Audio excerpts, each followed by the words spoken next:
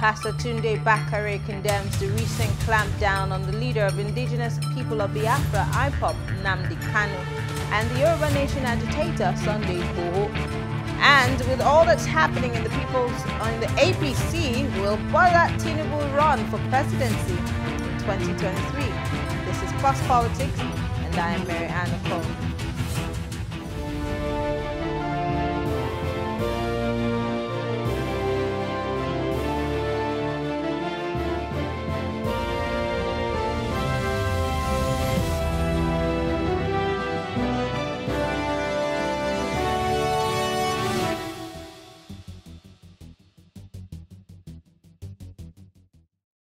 The General Overseer, Citadel Global Community Church, Pastor Tunde Bakare, has condemned the recent clampdown on the leader of the Indigenous People of Biafra, IPOB, Nnamdi Kanu, and the Yoruba Nation agitator, Igboho, saying the federal government has replaced the search for justice with intimidation and brutality. The cleric dared a particular official of the regime of Buhari to come after him if the government was offended by those comments. And speaking about the current issues in our nation, how successful can we say that our democracy has been since it achieved its status in 1999? Well, joining us to discuss this is Timi Frank, a former Deputy Publicity Secretary of the All Progressive Congress. Thank you very much for joining us, Mr. Frank. Thank you very much, my sister. Great. And good evening, Nigerians. Thank you for joining us. There's been a lot happening in the country. I mean, we're going to have to take it, bit by bit. But the latest, obviously, is the fact that Igboho and Kanu are still, in court. Their cases for Kanu, the case has been moved to a later date, of course, because he did not appear in court. And for Igboho, which is happening in Benin Republic, we're hearing reports that there might be an extradition back to Nigeria. But then, of course, on the other side of the divide, there are people who are criticizing the government as to how they've handled this issue, human rights activists, and even the people who support these agitators.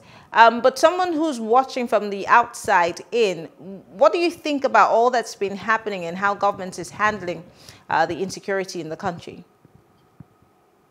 Well, thank you very much for the opportunity for me to air my views of what is happening back home in Nigeria.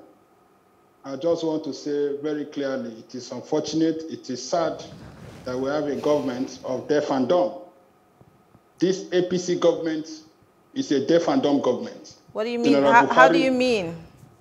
It's a deaf and dumb. General Buhari is a deaf and dumb president. I'm sorry. In essence, I'm sorry. Just hold on, Mr. Timi. We can't start on that note. You can't say that our president is deaf and dumb, and we all know that our president is not deaf and dumb. No. If he's not deaf and dumb, then he should have been listening to the cry of the Nigerian people. He should have been listening to the cries of the international community. He should have been listening to the worries and disturbance of what his government is doing to the Nigerian people. It is very clear that this government does not listen, and they don't want to listen, and they are not ready to listen. Because what they are doing today, this same government is just trying to do things that would genuinely break up the country. Because the kind of actions we are seeing under the APC government and General Buhari, in the history of Nigeria, we've never witnessed what is happening. Today, every one person lives in fear in the country. And meanwhile, we have a government that cannot provide security for the people. So this same government that has failed in its campaign promises, this same government that has failed Nigerians, now the only thing they've decided to come with a new strategy of oppressing the people that that voted for them. So far as I'm concerned, this government has demonstrated, the worst frustration that the Nigerian people has ever experienced. And we don't think they can take us to the worst. We're already facing the worst right now in Nigeria. Nigerian people are in pain. And in the case of Nnamdi Kanu, you can see the mafia style they use in getting him from Kenya. That is not an arrest, that is the kidnapping activities. And if a government that is kidnapping its own citizens from outside the country, Is that kind of a government a responsible government? The answer is no. It shows that the APC is... Well, is it really kidnapping? Because we don't see the Kenyan authorities kicking against it or having a problem with it. And we see that in Benin, of course, we're hearing, we're not sure that there might be an extradition. No, listen, what they did in Kenya, Nairobi, in kidnapping Nnamdi Kanu, is the same method they were trying to use, the same treatment on Sunday Igboho. It was because the Benin Republic government has seen the outcry of how people have condemned what they did in Kenya. In the case of Kenya, it is because of corruption. The government of Kenya is corrupt. And if you have two corrupt government that is doing transactions, they can trade off anybody. What do you mean? What do you mean the government of Kenya is corrupt? According to the reports that we had, they worked with the Interpol to get Kanu back to Nigeria, according to the reports that the government gave us. So when you talk about corrupt governments, and I mean, I do not know how President Uhuru Kenyatta's corruption what it has to do with the extradition of Nnamdi Kanu. Let me tell you clearly. Did they follow due process in bringing Nnamdi Kanu back from Kenya to Nigeria? The answer is no. Did you see any court that granted the Kenyan government to hand over Nnamdi Kanu to Nigeria? The answer is no. So this is just a backyard transaction. Something has exchanged hands, whether you like it or not. I can tell you from all authorities, some of us will get our intels, will get our information very clearly. And that is why you could see. But this can also be beer parlor talk or some conversation you're having on your dining table, because you do not have facts, you do not have proof. You were not part of the negotiation. So really, why should we take your position as opposed to the position that the government is giving to us? You should listen, let me tell you. I can tell you the reason why you should take my position. It's not what the Nigerian government come out to address Nigerians or what the Attorney General come out to tell Nigerians. This is a government that I know very well. I was part of them. This is a government of, this is a government that every person in this government tells lies. They don't speak the truth. This is how this government came to power in 2015. So I know them. I know the intrigues of this party called APC. I know all the leaders in this party, word to word. So I can tell you without fear or favor. Let anybody come and sue me. If they says whatever I'm saying is there's no facts to it, they should come and sue me. I'm there. I'm not running away. The same way they got in Nnamdi Kanu and the rest, some of us were prepared someday. If that is the which and that is the road they want to go, we are ready. But I will tell you clearly, they will not go scot-free with this strategy. They cannot keep oppressing the Nigerian people. The Nigerian people have right to agitate for whatever thing that they want. Okay. If this government was giving the people the dividends of democracy, nobody would be talking about breakup of the country. Yeah. It is because this government has gone out of hand. Let's talk about the agitations of these men. Let's start with Nnamdi Kanu. Now, we know that Nnamdi Kanu's agitations didn't start today. Neither did it start under the Buhari administration. It did start earlier on. And we remember that, of course, he was granted bail by the court, but then he was not allowed to travel out of the country. But he did jump bail. And looking at the fact that he was brought back to face his sentence, I mean, he obviously committed a crime. He had two shorties that were supposed to guarantee that he would return to court, but he did not. And also making those shorties, getting them in trouble with the court. So Nnamdi Kanu does have a case to answer, here in the courts in Nigeria. I mean, other allegations that have been heaped, we do not know, how serious those allegations are, but we know that he did commit a crime against the court by jumping bail. But looking at Igboho, who has been having rallies across the, the southwest, and just before he was supposed to have one in Lagos, his house was raided. We have videos of his cars being, shattered. We saw blood in his. I mean, the whole country saw videos coming from, the scene at his house, even though he was not there. But then, of course, now he's in Benin Republic. He is facing, the courts. And, of course, there are conversations as to if he would be extradited back to Nigeria. But looking at the struggles and the agitations of these people, many have asked, if we as a country had our acts together, would we be having these non-state actors? Whether we like it or not, these guys are non-state actors. But their agitations, are they legitimate? Should they be going about it this way? Have they even given government a reason to go after them in the style that they're going after them because of what they have said and done? Sincerely, let's take a look at this. What are your thoughts? What reason do you want them to give to Nigerian people or Nigerians in diaspora or the entire world? The reasons is very clear. Every Nigerian is already feeling the pains. What reason is more than what today? You wake up one morning, you don't know if it is your mother that is going to be kidnapped, you don't know if it is your sister that is going to be killed, in a country where people can no longer feed, electricity is not there for the people to see, nepotism is order of the day, harassment and insult of those in power against the Nigerian people. Who can bear all of this kind of pains? But many of us are bearing it. But I'm asking, is a secession or calling for an independent state the solution to our problems? Is that the solution to our immediate problems? I have never been one of those who supported the breakup of Nigeria. I have never been. But this is what Nnamdi Kanu and Igboho are soliciting for. Oh, but it is a right. They have every right. It's not just in Nnamdi. It's not just Sunday Igboho. I can tell you today, if you make a referendum in Nigeria, out of 200 Nigerians, if you make a referendum today, I can tell you 70% will be prepared to go. So if the government thinks they are popular, the right thing to do, we saw it when Britain wanted to leave the EU. They came up to test the waters. And at the end of the day, what happened? If people voted in support of leaving the EU. So what you expect this government to do?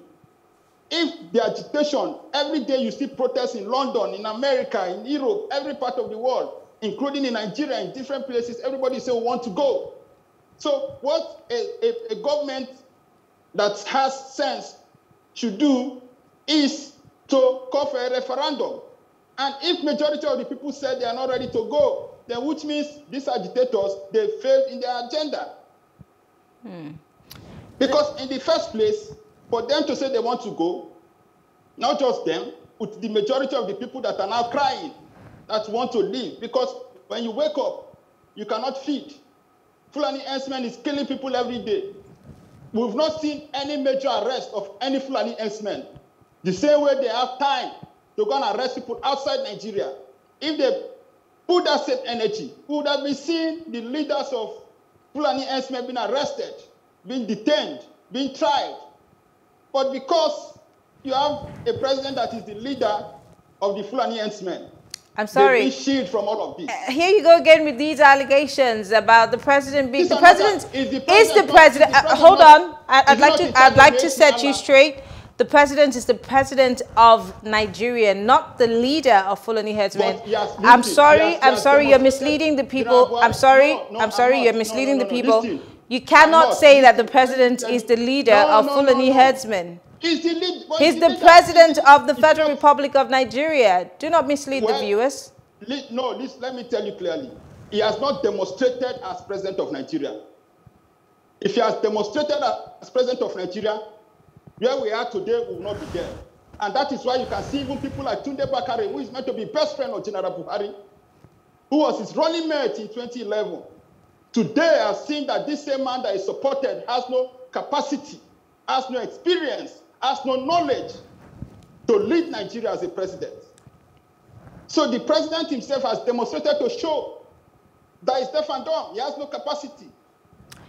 What you expected, let me tell you, this same president you're talking about, when the leaders of the North, his own kinsmen, came out to tell the whole world, came out to tell Nigerians, tried to even shake up the National Assembly, made it very clear that, look, Nigeria is no longer safe under our own sun. And therefore, we want General Buhari to resign himself, or the National Assembly should commence impeachment immediately. These things did not come from Timi Frank. These things did not come from the Nigerian masses. This directive came from the leaders, Northern Leaders Forum. And General Buhari is one of them in the North. So if his own people has come out clearly to say this man should resign, then what are we talking about? I'm curious. The president is no longer leading as president of Nigeria, but it's a one-sided president. I'm curious to. Have you seen? How many times have you seen? I'm sorry, Mr. Frank. I have a question. You had said at the beginning, and we all know this, that you were party to those who brought the president to power. You were one of the people who came down heavily on the PDP and pointed fingers, accusing fingers as to how they had run the country down the drain. But here we are in 2021. You're waxing lyrical about the same government that you helped bring to power.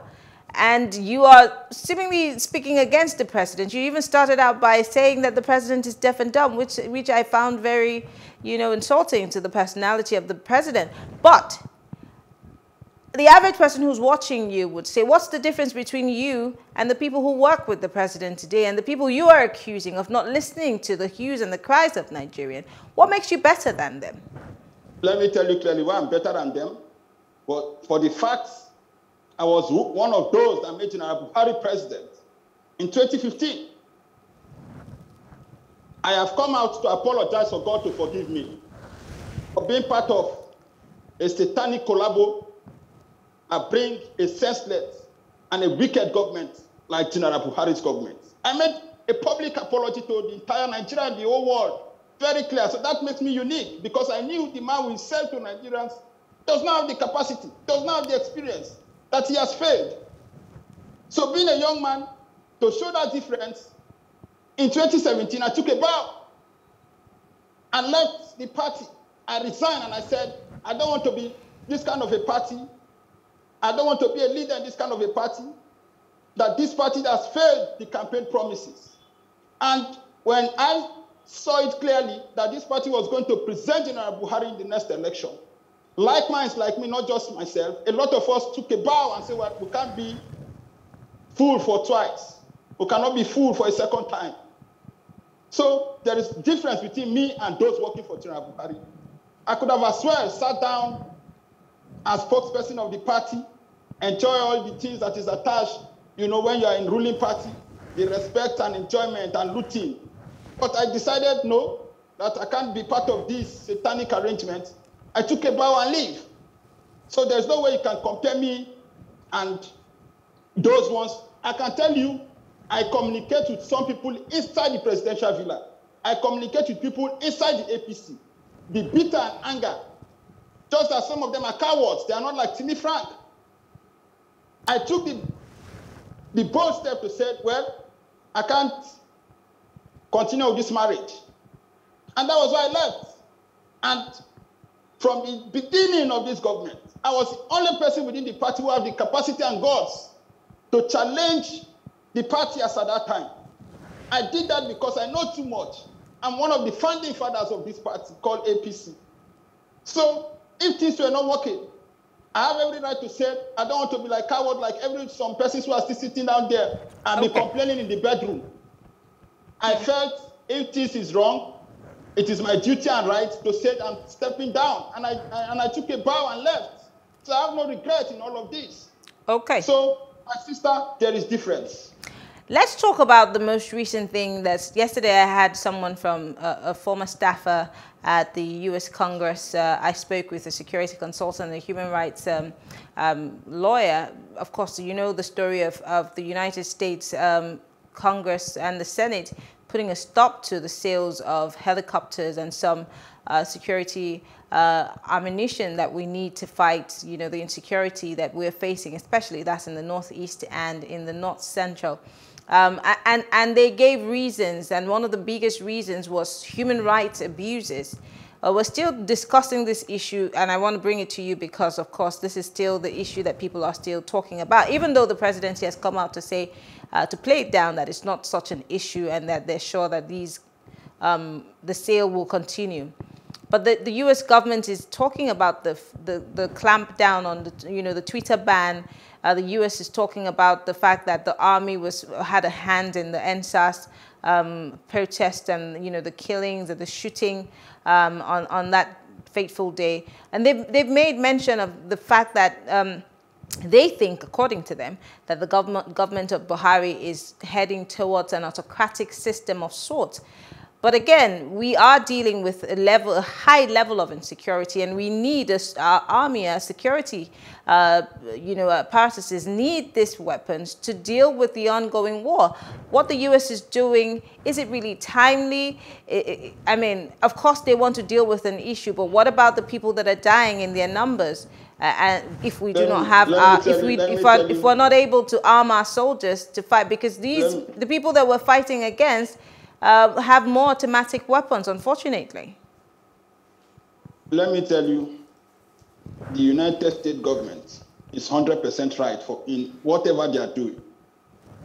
This is the same government that supported General Buhari in 2015 for him to be president. If you remember clearly, it is same. Then Joe Biden was the vice president to Barack Obama.